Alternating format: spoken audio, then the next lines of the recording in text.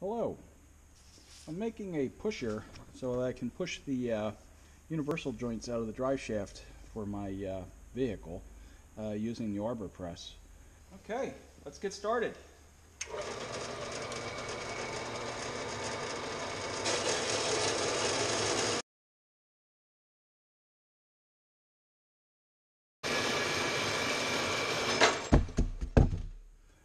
I just took a mill bit up both sides, so both sides should be parallel.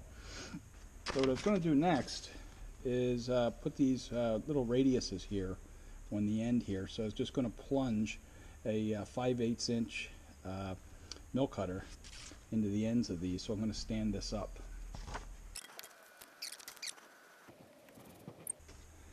And what I'm going to do just to set the end of this is I'm going to put a 1, 2, 3 block here, push it onto that, and then snug it down. So that way it should be the same both sides.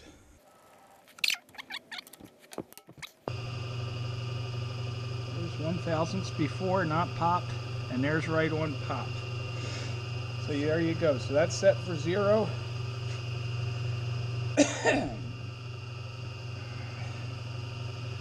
So let me go to 0. Let me bring it over 375 thousandths feet. 75. So now I'm going to lock it sideways. And what I'm going to do is wait for it to pop. And then since I'm going that way, I'm actually take out the backlash and start turning the other direction until the pop just comes out. Right there. And I was going to send that for 100 thousandths. I'm 100 thousandths off the corner that I want to be, and I want to take it 250 thousandths off that corner. So let me just take it. 100 already by default. 200, 10, 20, 30, 40, 50. Lock that. So right now this is exactly where I want it. So let me shut things down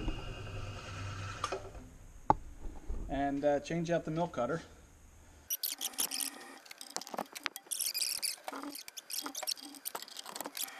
I have everything locked up here, and let's see, I'm going to go in 1.1 inches. Let me just plus. So let me just get a marker and mark that. Okay, power on in the proper direction.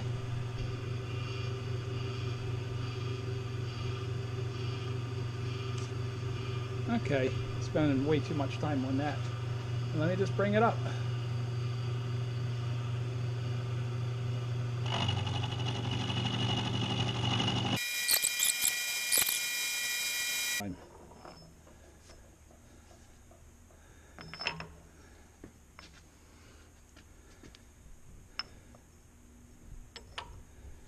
Again, this is just pushing out a unit joint on a rusty axe or drive shaft. So I'm probably going way overkill on this as it is. Years ago. Okay, make sure I move forward and crank it up.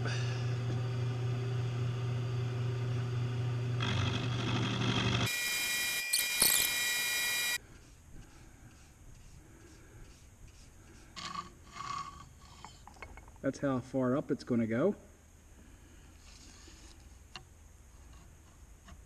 That's where I'm going to drill that hole.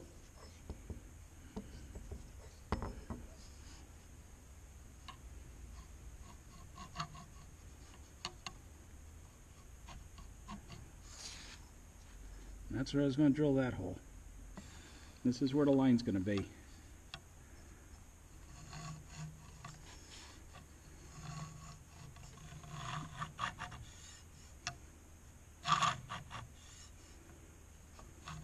That is a little bit better. I can get in it a little deeper.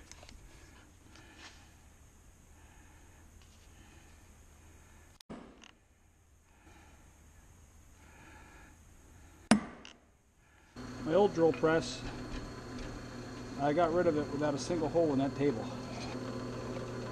Let me look at the camera and make sure I'm getting something good. Freezing. So, the end is near.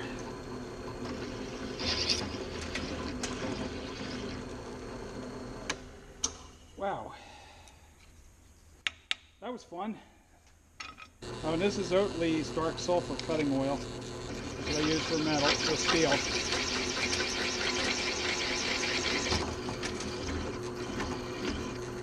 There you go, holes are drilled. Okay, let's cut it along the lines, just shy of the lines.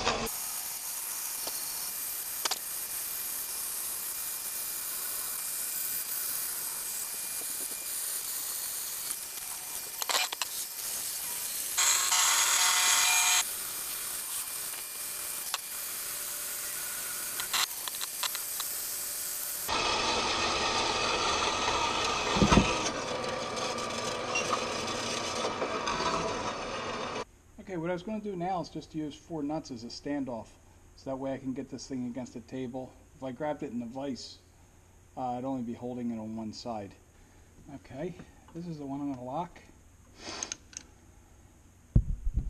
The rest of these are just kind of there.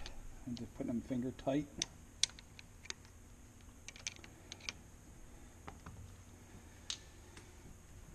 Let's sweep this.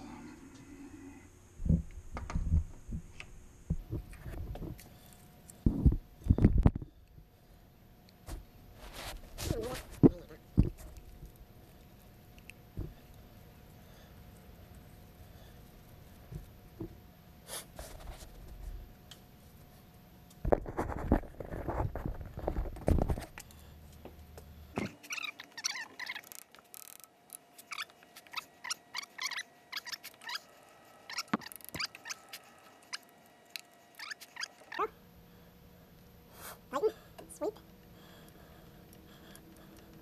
Get more, now I gotta make it less. Come back. Snug.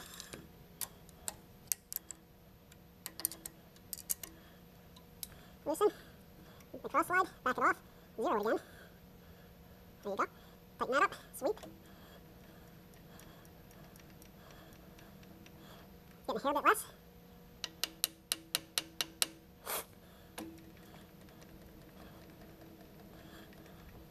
Okay, snug. And I'm going nuts. I could have stopped 2 turns ago.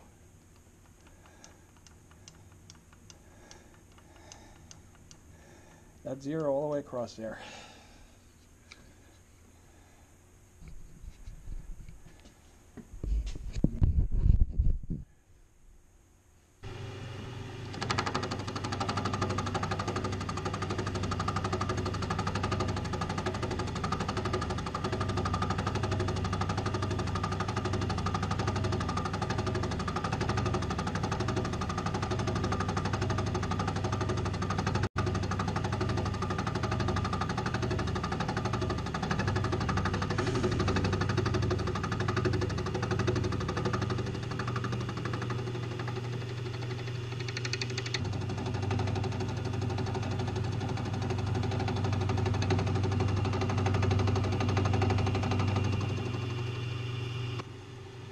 That's me screwing up every time.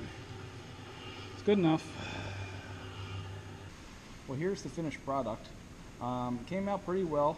I was surprised how well I did with just scribing the lines and just trying to follow them. Again, this isn't going on the space shuttle, but you know, I thought that was pretty accurate. So it'll do what I need to do. There's only 2 boo-boos on here. One was me and the other was me too, but just not planning. This I actually, right here, I don't know if you can see that, I actually turned the crank the wrong way. Like I said, I was a little annoyed. I thought about going across and I said, you know what, it was done. I just left it like that. This was another thing actually. What I'd done was when I came down to one side, I touched, brought it out, brought it over, and then cut. And I was doing conventional milling. Actually, it was on this side. I I was doing conventional milling down here, and what happened is when it got down to the end here, even though I had the table locked, the bit grabbed down here and then started doing climb milling, and just driving like a tire just pushed the table this way slightly because I had the lead screw preloaded in this direction. So in the future, what I was going to do on this table, on this mill, is if I want to come over 10, I'm going to come over, say, 30 and then back up to 10, so that way it's preloaded that way. So that way if I mill a corner, even with the table locked, it shouldn't grab and pull in. So, and then when I go to this one, I had the same issue. Like I said, I also turned the knob the wrong way to make it worse, but it did do that as well. So what I imagine what I would do is after I lock the table, I would take the back play out of the lead screw, so it's pushing that way before I go across, so it can't grab and pull. So I have a little animation I was going to show on what happened, just to show. But anyway, this will work. If you have an arbor press, you know, a really nice way to do universal joints is they sell a kit. It's hundreds and hundreds of dollars. This is kind of my cheap duplicate. Is this, I'm not going to use a socket. Basically, you take a plate with something raised on it with a hole that goes all the way through, which I'm going to make in the next video. And you would set the, of course, the universal joint over that and the drive shaft, so that's your accepting cup. And then what you do is you put this on the trunnions, or in the case that I'm doing, a double cardan, actually on the ears on the drive shaft, and then you push, so that way it pushes the ears out, and there's no chance of bending the ears because you're putting a direct force. The load path is through this trunnion down here straight through that which you're backing, so there's no chance of bending those ears. And you know, the other thing is I have an arbor press. It's kind of neat. You know, slowly build up tools that you can do. So anyway, the measurements on this I did to match my Jeep. I don't know if I would need another size for a different vehicle. I know you can buy one of these for GM for like 40-50 bucks. This just cost me some time and 50 cents worth of metal or whatever that is. So, and it was a fun project, even though I did have a little boo-boo here. Well, anyway, I was going to do another video on making the next part, which is not going to be this, but it'll be something similar. And then I'm going to do a video of the U-joint replacement on my Jeep Grand Cherokee. It has double cardan up front and then just a regular drive shaft in the back. So that should be interesting as well. Well, thank you for watching, and you guys have a great day. Bye.